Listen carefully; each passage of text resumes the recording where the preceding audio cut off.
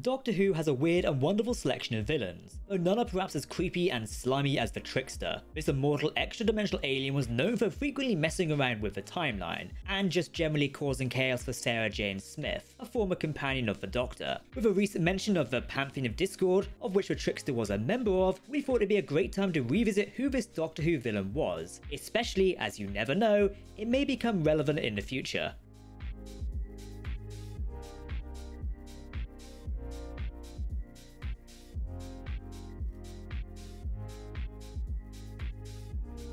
Greetings everyone, I'm Jack and welcome to Tardis Central. This is Doctor Who Explained. If you want to keep up to date on all the latest Doctor Who news, lore and more, then hit that subscribe button to never miss a video from the team here at Tardis Central. You can also follow us on social media for daily updates on the Doctor Who universe. As always, please let us know your thoughts in the comment section below. If you're talking about Doctor Who, we want to hear about it.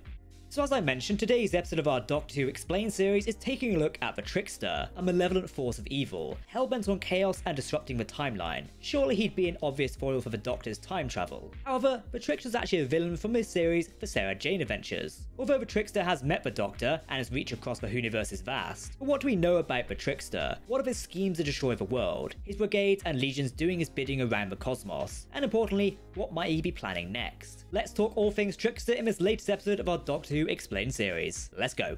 The Trickster first appeared in the story Whatever Happened to Sarah Jane from the first season of the series. The story saw Sarah Jane erased from existence, replacing everyone's memories and photographs with a woman named Andrea Yates. She even lives in the same house on Bannerman Road. The only person who can remember Sarah Jane is Maria Jackson. This is because of a Veron puzzle box, which was coincidentally given to her the night before. It's a silver cube with no real solution. Holding it does allow someone to retain memories of whatever was erased from the old timeline. Again, very convenient. The only people who remember are Maria and Andrea. Unable to deal with a reminder of what she's done, Andrea makes a deal with the cloaked Trickster to erase Maria. We also get to see the original deal Andrea made back in 1964, where before her demise at a pier, the Trickster appeared and offered to swap her and Sarah Jane's places. Thankfully, she's interrupted before making a third deal to erase Maria's father, Alan, from existence. But this woman has a thing for erasing her problems away. There's a lovely scene up in Limbo where we get a glimpse of the Trickster's plan. Without Sarah Jane and her computer Mr. Smith, a meteorite would certainly destroy Earth. Revealing his featureless face and sharp teeth, he explains how important Sarah Jane is to the timeline, and how his next goal will be erasing the Doctor. Thankfully, Sarah Jane is restored to existence, Andrew's defeated, and the Earth is saved. However, the Trickster's not quite done with Sarah Jane and the Bannerman Road gang just yet.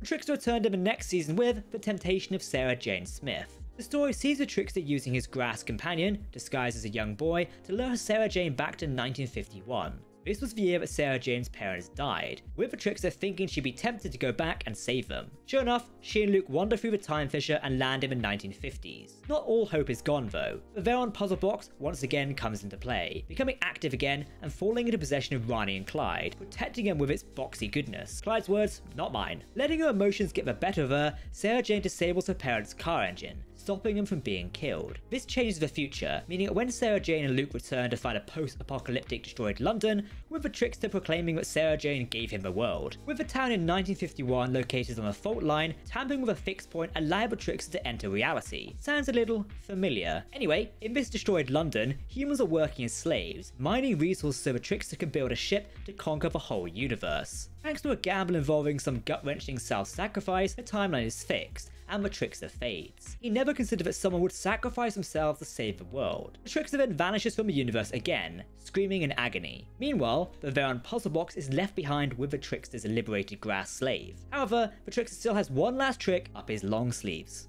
The Trickster's third and last television appearance was in the third series of the Sarah Jane adventures, in an episode called The Wedding of Sarah Jane Smith. This episode was a crossover with Doctor Who, featuring a special guest starring role from David Tennant's 10th Doctor. The episode sees Sarah Jane falling madly in love with a man called Peter Dalton. However, something's not quite right. His house is deserted, with newspaper covering the windows and plastic wrap on the furniture. Making matters more concerning, he has no living relatives, and he proposes to Sarah Jane after a matter of weeks of dating. Oh, and also the engagement ring glows red, head, so you know something fishy's going on here. Sarah Jane seems to be in a trance, controlled by her ring. Out of the gang, only Clyde is a little suspicious of what's going on, with Luke taking a liking to Peter and Rani serving as a bridesmaid. However, the Doctor is also nearby, bursting and screaming, "Stop this wedding now." This causes the Trickster to materialize in a white gown, a nice change from his usual black, and disappear with Sarah Jane and Peter soon after. The Trickster is single-handedly powerful enough to isolate Sarah Jane and Peter in their own second of time, repeating over and over again,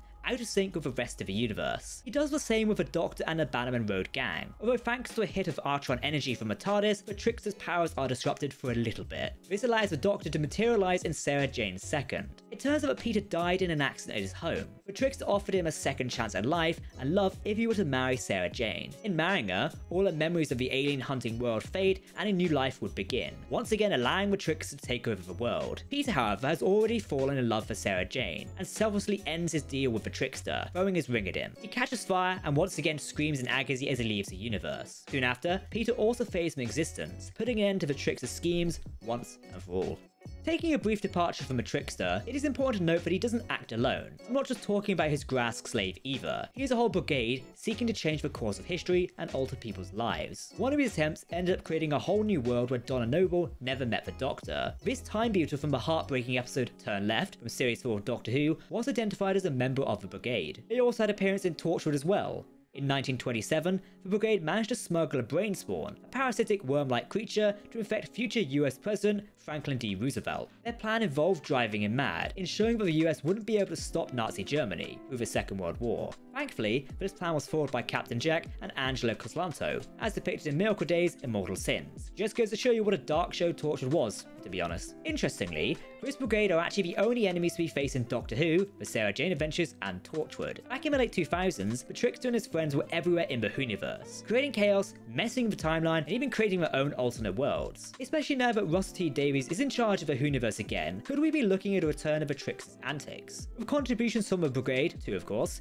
it might actually be more likely than you think. As we learned in the wedding of Sarah Jane Smith, the Trickster is a member of the Pantheon of Discord. They're a group of aliens from a different universe that thrive on chaos and take any opportunity to wreak havoc on ours. This might sound a little familiar, as we've recently had two villains in the form of Neil Patrick Harris's Toymaker and Jinx Monsoon's Maestro who are the same. Perhaps it's a coincidence, or maybe the Trickster's return is just around the corner. It's not crazy speculation either. In the iPlayer exclusive spin-off, Tales of the Tardis, we see the on-screen return of Clyde Langer. The series is designed as fan service extravaganza, filled with costumes, props, and references galore. If you're a fan of a classic Doctor Who especially, it's an absolute treat. What's interesting about his appearance is he picks up a Veron puzzle box. It's interesting that it's a prop that should make a return appearance after all these years. Perhaps it's a sign of things to come very soon. Who knows?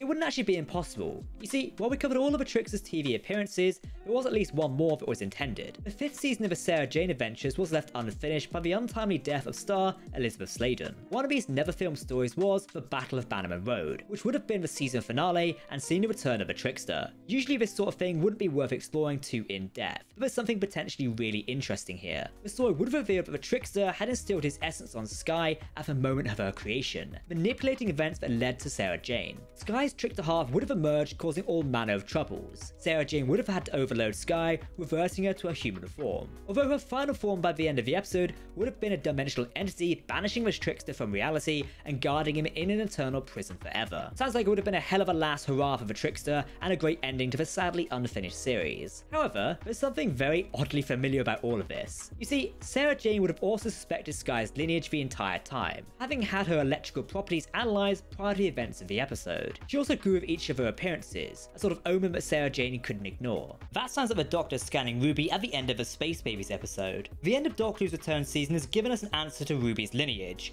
As such, all those theories about her being the daughter of a Trickster are sadly null. But there is also the unmistakable similarity between the Trickster's theme in the Sarah Jane Adventures and the song Ruby sang in The Devil's Chord. At this point, it sadly looks like a bit of a coincidence, which is a shame. And that's everything we know about the Trickster, a powerful villain that's one of the most famous appearances in the Sarah Jane Adventures. However, back in the late 2000s, him and his brigade were everywhere across the Whoniverse. While he's not appeared for a while in the Doctor Who universe, it's hard to imagine he won't appear eventually. As a heads up, The Legend of Ruby Sunday, which is the penultimate episode of Doctor Who's first return season, might actually answer some questions on the legacy of Ruby Sunday. As such, part of our theory could be out of date by the time you watch this video. If not, It's probably spooky, I guess. Oh well, if you want to keep up to date on all the latest Doctor Who news, lore, and more, then make sure to hit that subscribe button to never miss a video from a team here at Tardis Central. You can also follow us on social media for daily updates on the Doctor Who universe. That's it from Tardis Central. I've been Jack, thanks for watching, and we'll see you next time.